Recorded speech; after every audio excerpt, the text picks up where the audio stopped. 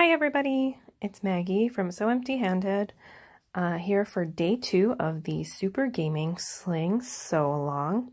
Today we're going to start putting together a bag. The first thing that you need to do is prep your straps. So I've already gotten to the point where I can sew these, but I do want to show you how I did it because straps can be a little confusing. Now, if you don't want to do the straps, like actually putting the buckle onto the strap right now, that's fine. You can wait to the end to do that. But I don't like putting these on once these straps are attached to the bag. So I do this part first, and then I don't have to worry about it later. More about the straps. The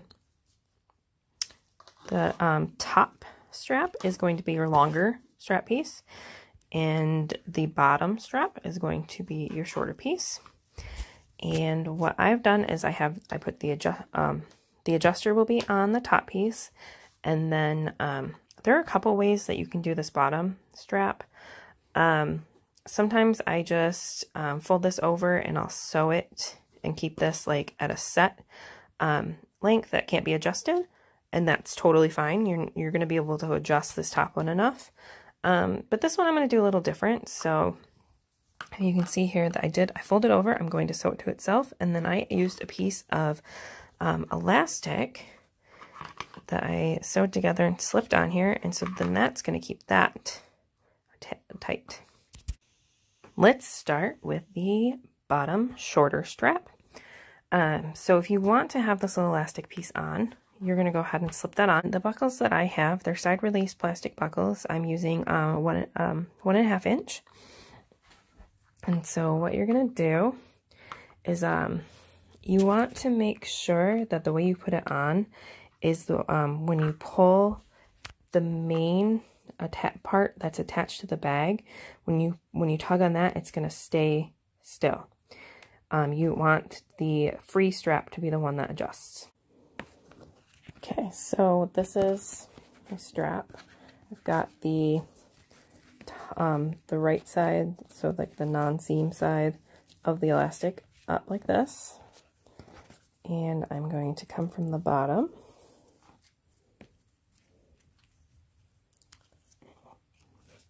pull that, and I'm going to feed it back through here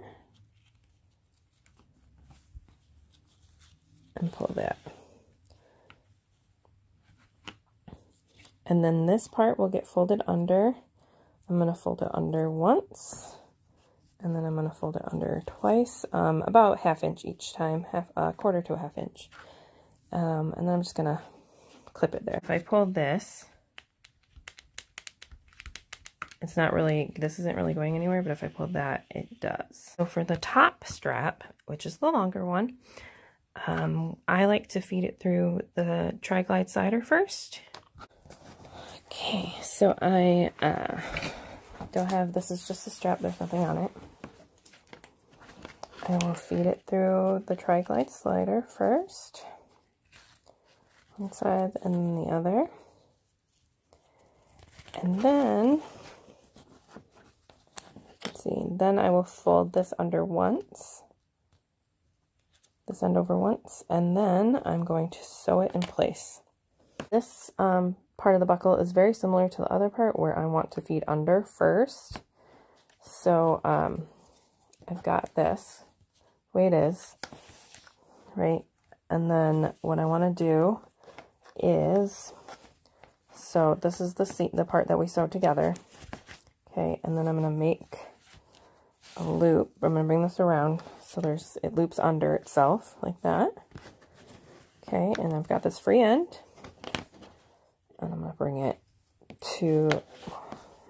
bring it under through the front. See that? And then I'm going to bring it back through like that. Okay. So that's why this is going to, now this is the part that's going to go through the adjuster. And then this is the part it'll end up attaching to the bag. Kind of. You'll see. Okay, so then you take this, and this is kind of looped, right? So then you take this, you feed it through the top, And then you're going to feed it through again. And then you're going to pull it. Now you can adjust. So now when I pull this, it's not moving, because you don't want it to move when it's on you. So now that I have the straps part explained, I'm going to set up attaching them to the attachment pieces. So this is the top, you know, because your print is going with the small side to the top and the big side to the bottom. So your strap is going to come out here. To be honest, I don't really care which one of these ends up being the front or the back of the bag. So I'm just gonna do it like this. So I kind of want this one on the front just because I feel like I got a lot of Han Solo, a lot of places.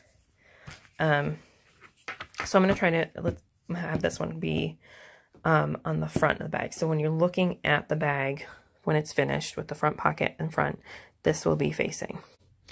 I'm going to consider this the right side of the strap and this the right side. So I'm going to flip it over. And so I have right sides together. And that's going to center right in the center there. I like to have a little bit, like a quarter inch over the edge. So that way it gives you a little extra in the seam, so that way it hopefully won't tear out. I also forgot to mention, you do want to use a lighter to seal the edge of your cut edge of your strap, so it will prevent fraying. And then I'm going to take this to the sewing machine and I'm going to sew these 3 edges. So I'm going to set that aside because I'm going to set this all up and then go bring it to my sewing machine. And then this is the bottom one. This time I am going to have Han be at the front. I'm going to have this be my right side. This is my right side. So I'm going to flip it over. Have right sides together. Have a little bit off the edge. And then put this piece right sides together. And I'll do the same thing, and I'll sew these edges in my sewing machine. Just sewed around the 3 edges of the short strap, and now to help keep this strap secure, I am going to go back over at about a 1/4 inch, and I'm going to sew back across at a 1/4 or at 1/8 of an inch. Myself, apologies, because I already did a 1/4, and so you can see just that second line over where the strap is to give it to keep it a little bit more secure. And then I'm going to trim these corners, just the corner, just of the fabric, not of the strap. I did the same thing with the top strap attachment piece and the strap. And so I did my 1/4 inch seam allowance on these 3 edges, and then I did another at 1/8 of an inch right here over the strap for a little extra support. Now what you're going to do is you're going to pull these right side out, press them, and then we're going to top stitch. I have now pressed my strap attachment pieces, and I'm going to top stitch on both of them, the same seams that we just sewed together. And I'm going to do the top stitching with a slightly longer stitch length, and then I'm going to do that about 1/8 of an inch away from the edges. Okay, so you can see it top stitched, and then I'm also going to go ahead and I'm going to trim these little corners that kind of poke down, and then I do like to make this even across, so I'll even that out as well. The last step for that we've got in store for these straps is we're going to baste them to the back panel piece. So if you think about how you're going to wear this is the back, and we want the front to go this way. Once you sew it together, it's going to be like that. So we want the back side of the connector to go face together with the right side of the back panel. So this is my bottom strap. And then we've got the top strap. This is the right side, the front side. So this is the back side.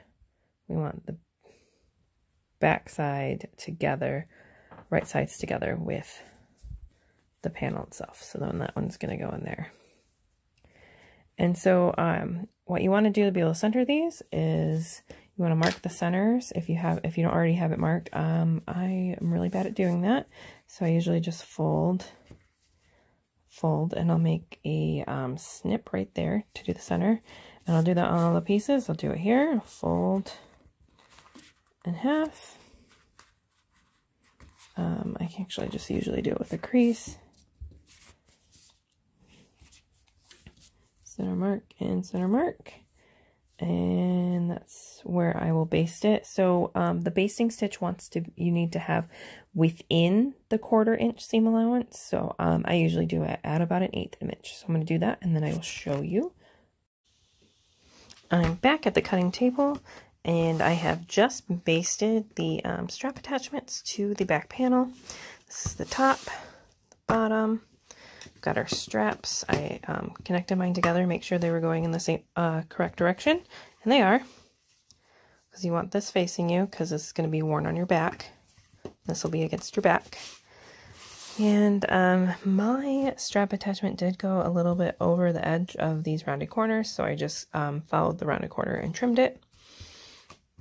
But as you can see, when this flips up, when you have your whole thing sewn together, this is the part that will be shown on the back, and this is the part that will be on the front, which again, in my head I was like, okay, Hans to the front, which is fine. But yeah, so you can see Hans to the front on that one like that, and that's how this one will be. And that's it for day 2.